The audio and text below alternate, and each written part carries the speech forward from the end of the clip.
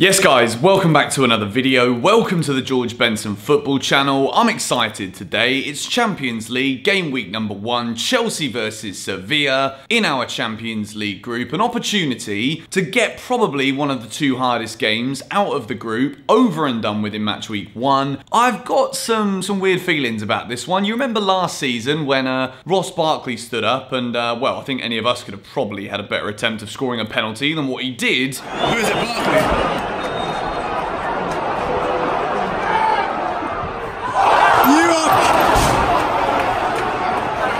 At Stamford Bridge, at home to Valencia, he blazed it over the bar. Rodrigo scored a winner. Chelsea went into that game with confidence. We walk away with absolutely nothing. But today, I'm going to build my team. I'm going to tell you guys what I think about this game. The evident problems that we kind of addressed in yesterday's video, if you haven't seen it yet, how Chelsea could fix themselves. You should go and check it out. I'll leave a link in the description. Before we get into any of that though, I do want to ask you to subscribe to the George Benson football channel. I'm back uploading every day now that football has returned.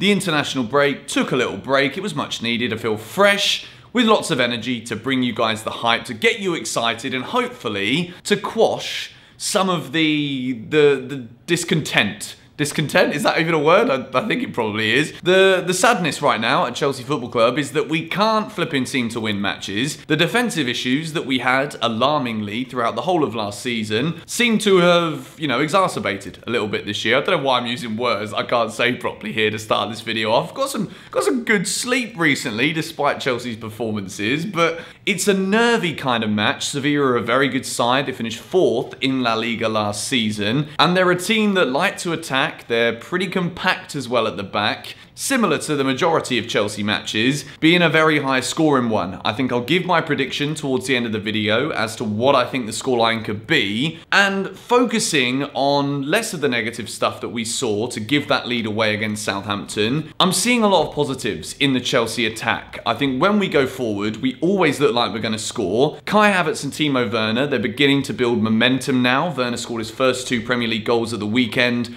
Also clocked an assist for Kai Havertz as well, which is going to build his confidence.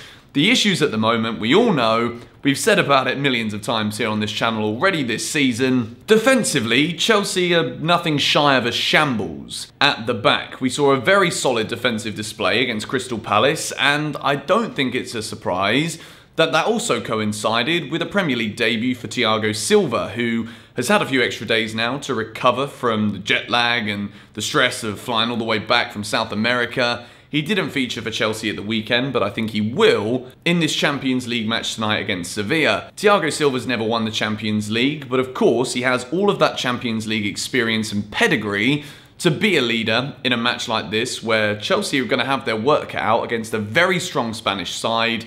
But I do feel as though, with that attack, and if we bring Silva back in and hopefully he stabilises that back line, I feel like it's got to a point now where even Azpilicueta, in the press conference yesterday before this game against Sevilla, Azpilicueta said that it's Chelsea going to have to score 3 or 4 goals when we understand how weak we are defensively. I think he said it in much different words to what I've just iterated there, but I'll put it up on the screen, the quote from Azpi. He's aware, Lampard's aware, that right now, if Chelsea carry on like this defensively this season, we're not going to be challenging for titles, we're not going to be winning trophies, we're going to be in a very sticky situation. It's something that needs to be addressed immediately. And if we start building this team, we have to start with the goalkeeper. Edouard Mendy is still not fully fit, he's not ready for this game against Sevilla. So therefore, in my opinion, there's only one person who can be selected for the goalkeeper's role in this game, and it's Willy Caballero. We saw last season when he came in, he makes good saves. Sometimes he's also susceptible to erratic behaviours as a goalkeeper, which does see him also make mistakes. But the level at the moment that Kepa's playing at, the confidence that he has, and I think it's also the confidence the defenders have in him, which just makes the whole thing crumble before our very eyes as Chelsea fans. So Willy Caballero starts in goal for me. Moving in from the right back position, we start off with Cesar Azpilicueta. I feel as though it's a big game for a captain like him to come in. He's the one who's done the press conference. He's come out and addressed the issues that Chelsea have defensively, being a defender himself as well. And as the captain, Azpilicueta takes responsibility. And I think he needs to play this one. And I'm going to see him play alongside Thiago Silva, Kurt Zouma, and Ben Chilwell at left back. When I look across this back line, there could be a case that Silva might still not be ready for this game, and therefore Tomori starts at left centre-back with Zuma moving over to his preferred right centre-back role. I said it in the build-up to the Palace game that Thiago Silva, he needs to be accommodated the most within this Chelsea team in terms of the right centre-back role has been his preferred position throughout his entire career. So seeing him play in the right centre-back with Zuma on the left-hand side, despite Zuma's error that's kind of made a lot of Chelsea fans forget how good he's been actually at times this season. He's won more aerial duels as a defender than any other centre-back in the league. So Zuma's mistake, and it was a big one. You know, I've already gone over it on the 6 things we learned and in yesterday's video.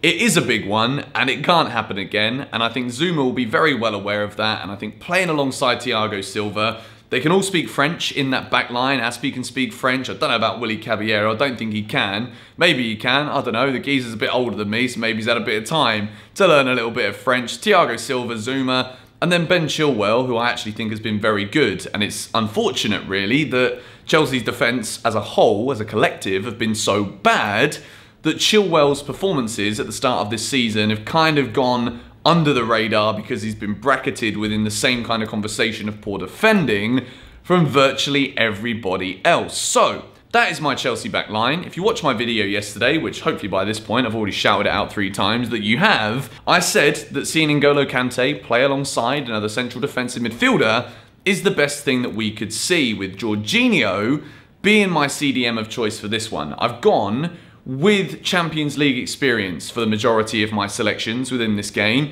It could easily be Mateo Kovacic, who seems to be a little bit out of favour at the moment from Frank Lampard and the rest of the staff at Chelsea. But Jorginho's actually been putting in some good performances. I really like the link-up that we saw with some of the passes he made towards Timo Werner. It's something we did see at times last season when Jorginho was trying to find Tammy Abraham over the top. But Timo Werner, the way that he plays, the runs that he makes behind the lines of the defenders, is one of the key parts of his game. And I think Jorginho has that in his locker, and we could see it used to great effect against a very good Sevilla side. So, Kante alongside Jorginho, and then we move into a front 4. If you remember in yesterday's video again, I keep quoting myself, but I mentioned that despite all of the attacking quality that Chelsea have within this team, I think it's time that we stop trying to accommodate as many of those attack-minded players as we currently are, because it leaves a massive imbalance within the team. So, for this one, there is a player who does like to attack and get forward, who I've had to miss out, and I start with the right wing position. I was thinking about this, and I've gone with this selection based off of Frank Lampard needs to play players in their preferred positions.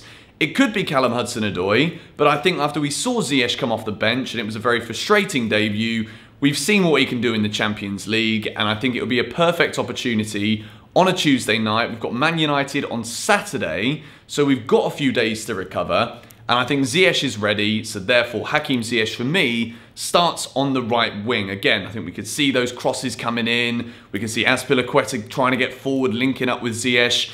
There's so much potential within this Chelsea team. And when I look at the team that I've built, I don't see how if we can just sort these flipping defensive issues out, we're going to have a seriously good team. People need to be patient.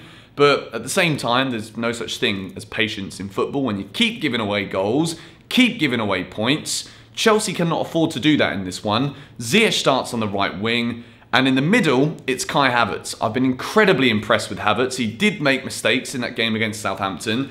I gave him a yellow box, as you can see on the screen in the 6 things we learnt video, because some of his errors were costly for Chelsea in the overall ending of the game. Havertz has been brilliant going forward though. I think a lot of what I've seen from Havertz so far this season, a lot of people have compared him to Mesut Ozil, saying that he gets a little bit lazy. I wouldn't necessarily agree with this. I think Hazard, oh no, I've just done it again. Havertz's work rate, I actually think is very good. Sometimes he does look a little bit lackluster with the running back, which is something the entire Chelsea midfield were very poor at in this game against Southampton, but I think we will improve. Havertz starts in the central attacking midfield. Moving on to the left wing, finally, playing in his preferred position, Christian Pulisic. Pulisic. This man is a match winner. This man is world class. He's ready to take the mantle, to make this position his own. I hope that Frank Lampard continues to play Pulisic in his preferred role. We've seen him on the left wing, and I think we could see some beautiful interchange in play. If Ziyech can ghost inside, Pulisic can ghost inside coming in, Havertz, Werner maybe moving out wide at times, but he is the striker, and I've put Timo Werner as the striker for this one. With these four players in the attacking positions, team opposition defences, Sevilla's defence, Sevilla's midfield, they like to often play holding midfielders.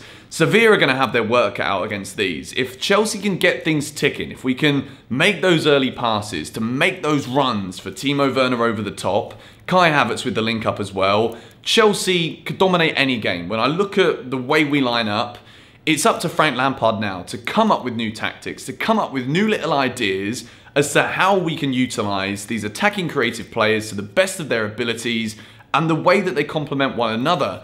I mentioned on Twitter yesterday that people are currently very narrow-minded about what's wrong at Chelsea. People love to just throw the blame on Frank Lampard because Maurizio Pochettino's out of a job and they like the idea of that over Frank. But what we need to remember as Chelsea fans is that we're going in now to a new era. We've been through all of this time of sacking managers and then seeing success. It has been successful for Chelsea. But the Roman Abramovich project wasn't always just about winning trophies. It was about building an ethos of the club. It was about building an academy where Chelsea fans and Chelsea Football Club get to see players that have grown up playing in the younger years at Chelsea, coming into the first team. Last season was the introduction of that. We saw a breakthrough for many players. And now, those players that broke through last season, we've added 200 plus millions worth of talent to that team. And I think anybody who thinks it's immediately going to be perfect and we're going to sit here talking about 3, 4, 5, 6-0 wins every single game, that's incredibly naive, a word that I find quite funny in football, but it is stupid to think that Chelsea were going to be perfect just because we've gone out and spent a load of money. There's a lot of work to be done. Defensively, we need to find new ways to be able to create chances for 90 minutes and not just one half of the game. That is also key for Chelsea right now, because if we don't fix the defence, we're going to have to score 4 or 5 in order to win football matches. And we've got the ability to do that. I just hope it isn't always like that, because my heart will start racing, my other organs in my body might start shutting down, and I don't know if I can cope, if I'm quite honest with you. But there we go, that is my team. The subs are also on the bench as well. Great quality on the bench, as always, from Chelsea. Players that can come on, change the game. Let me know the starting 11 that you think is going to play for this match at home to Sevilla in the comments down below. I don't want to focus too much on the opposition. I think it's very hard right now with Corona and the way that football is to really focus too much on form, to focus too much on quality. But we know Sevilla are a very good side. Yes, they're a lot better in the Europa League, and the Champions League's not really been their forte. But it's going to be tough. It's definitely the toughest team alongside Chelsea in this group. We get off to 3 points tonight. We can build upon that, gather some momentum going into Manchester United away at the weekend. But thank you guys for watching. If you did enjoy it, be sure to hit the like button. See how many likes we can get before the kickoff tonight. See if we can go for 5,000. That's a big ask, but I'm sure you guys can do it. Let me know your team in the comments down below. Who are you fearful of within this Sevilla side? Come on, you Blues. Let's aim for 3 points, and I might do a live stream. Follow me on Twitter to check that out if I do decide to do so. It's all dependent on the internet. It's a little bit hit and miss here on this island. But anyway, catch you guys later. See you in a bit. Bye-bye.